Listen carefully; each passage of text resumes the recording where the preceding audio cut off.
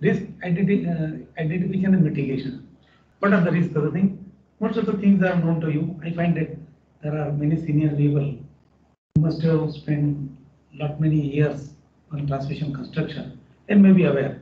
But there are some juniors also. For them, this may be a appetizer for doing their more work, and those who are senior, this may be a movie seeing again. But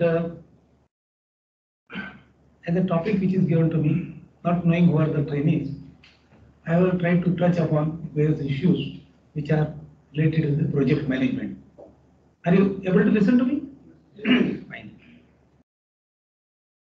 As already told by Mr. V.K. Singh from Power Grid and Sanjeev Singh also, that transmission line construction is different from any other construction which is localized. Substation, for example, land is acquired here within the fenced premises.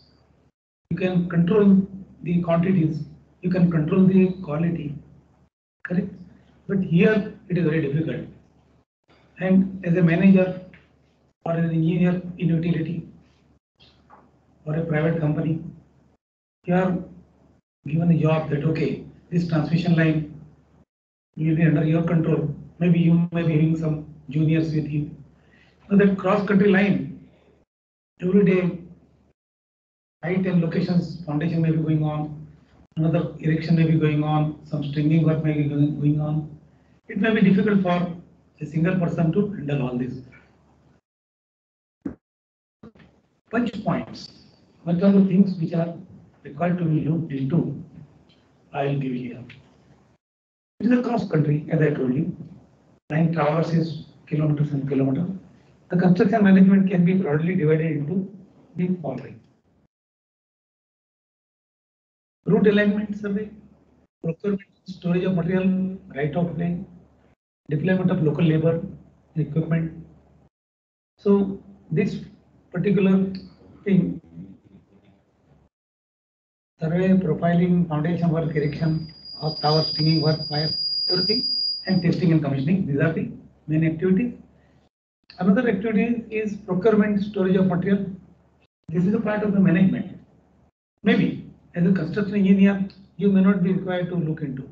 But supposing if you are transferred to headquarters, then you may be looking to this also. Material accounting work, it is also done by engineers. Correct? Payments, etc. also you have to certify.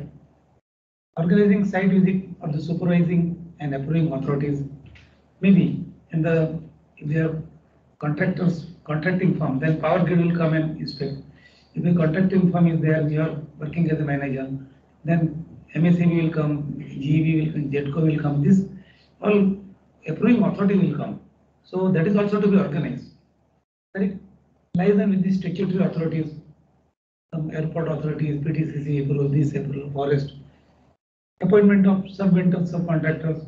If the work is very bad, you will subcontract it. Maybe you are yourself is a contractor, for example, you are working for a contractor, but still you will give some work, earthing work to somebody, some excavation work to somebody, local people. So that dewatering, you will say somebody come here and please dewater, I will pay you lump sum. Because you cannot have all the workforce with you all the time, because it will be a permanent burden on you. So you will always try to give some work individually somebody and get it done faster, because ultimately your aim is to complete the work in time. Pursue HR policies, labor laws and compliances as already told. Pursue corporate tax compliances. This is also very important. As an engineer, you cannot get rid of these two things. You must be knowing. If some labor welfare officer comes at site and show me your register, you should have said, I don't know. You must be aware that you have to maintain a register, whether the PF is deducted, whether it is paid, whatever HR compliances are there, safety fellow will come, he will say.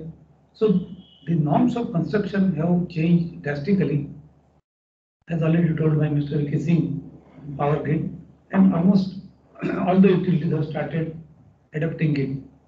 So you cannot have construction without safety norms. Biggest challenge is coordination of construction activities, ensure proper balance between event, revenue and expenditure, client's requirement, statutory requirement and HR requirement. I mean, this is in a nutshell. These all challenges are to be faced by the engineer in charge. In short, as an engineer, you are supposed to be a technocrat, number one. No dispute about it. But simultaneously, you should be also be aware of what are the other compliances required, that is accounts, HR, etc. Activity of survey, you know, route alignment, profiling and estimation, check survey.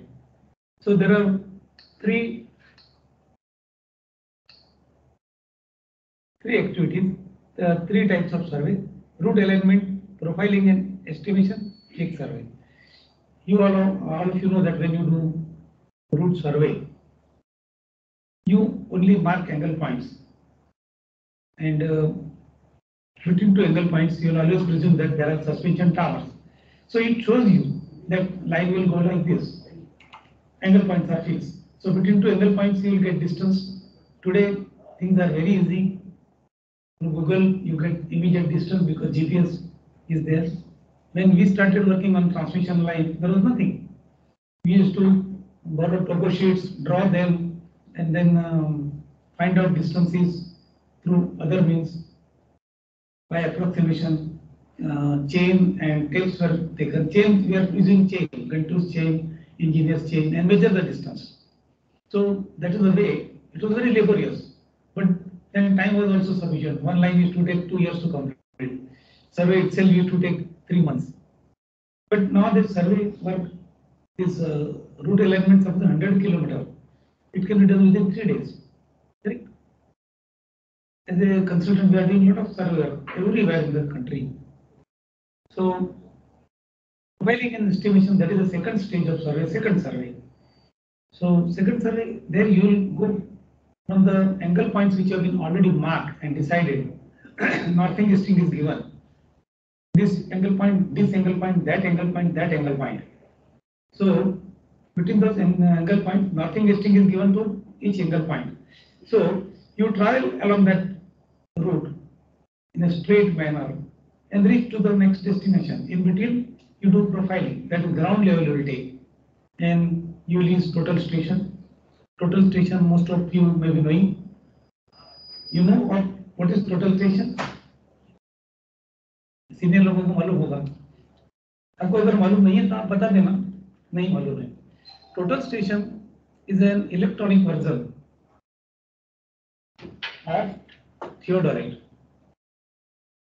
Earlier days, we used to use theodolite. In theodolite, we used to have a Marg scale to show the levels. So then go on taking level, and in the field book you note. But now that is gone. Now, the total station, I position it here on trefoil.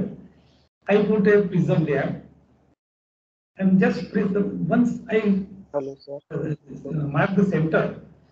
In this thing, I am able to coincide my center point with the prism center point.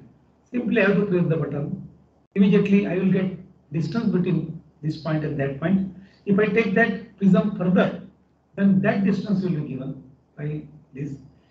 I also will be able to give level. What is the level difference? It is a higher level, lower level. Level difference also it will show between 2 points. And angle. If I come from here and it is at this level, it will show angles also. So all the 3 points, all the 3 parameters will be recorded for one prism moment, second prism moment, go on like this. And after work is over, at the end of the day, you come and connect it to the computer. It will generate with the help of software, generate the profile, ground profile. And that you put the tower and find out whether you are getting clearance or not. That is the survey part. I am not going to those details because topic is just a touch and go. So, and I will show you with the help of this thing. A check survey is a last survey which is to be done when you are doing foundation work. At a time also total station will be placed, and you will first of all see that template top is at the same level, stop top is at the same level, correct? And the center pad is exactly as per the survey done earlier. So first of all, you will mark the center pack, mark all the 4 pits, and then protectation will always be there till concrete work is over. This is the thing you can see. This is a survey. I want to connect these 2 points. Actually, connecting these 2 points straight line is the best way, but straight line is not possible, correct? In life also we don't travel on straight line. The transmission line is part of our life. So it takes turn because of the impediments. There are so many things, railway crossing, this, everything is there. So that will make this line to traverse in a zigzag manner. So this is, and between these 2 points, I will do profiling work. In the next slide, I will show you. This is a real route survey done. These are all angle points. This is in Chhattisgarh. Coal mines, you have to avoid coal mines, you have to avoid some reservoirs, this, that, and across the existing transmission line. In Chhattisgarh, there are large number of transmission lines. It is almost Jamela, what we call in Hindi, or transmission line. So we have to cross, in one section, we have to cross 5 transmission lines. Then there was no other alternative. I could not put towers in between the lines. There was no space, so I had to cross underpass. So there we put the gantries, designed the gantries, and took it on the 5 lines in one section. So that is the way we do. This is the real profile which is done. That is route alignment. Out of the above, route alignment survey is able to broadly estimate the quantity of work involved. Once you do route alignment, you get some crude idea, basic idea as to how many angle points will be there, how many suspension towers will be there, what are likely to be the extensions. You have not done the profiling work yet, but still you are able to estimate the quantity, and you can start ordering tower, views, that. Okay, this is very clear, this is very clear. You can start ordering, means do tender work and start placing the order. In the meanwhile, you do second survey, which will give you exact quantity of towers extensions required.